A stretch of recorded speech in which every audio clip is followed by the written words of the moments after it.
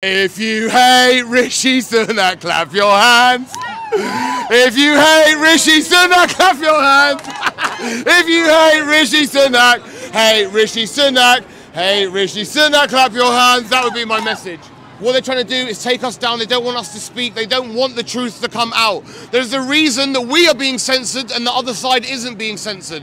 What reason do you think it is? I'll let you do the math. What's happening in Palestine is going to be a stain on history, and if we don't speak out about it, in 10, 20, 30, 40, 100 years' time, we'll look back and we'll realise, you know, we didn't do enough for the people of Palestine. What would be your message to the people in Palestine right now? I mean, it's ironic you ask me what my message is, because we can't even get it to them. They have no electricity, they're in a blackout right now whilst they're being bombed to death. I mean, my message is we're trying and we're sorry.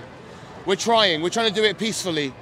We are. I promise you we're trying. We don't want them to try and turn this into, oh look, they're violent, they're animals, they're terrorists. We're trying our hardest. Thank you, sir. No, thank you for doing what you're doing.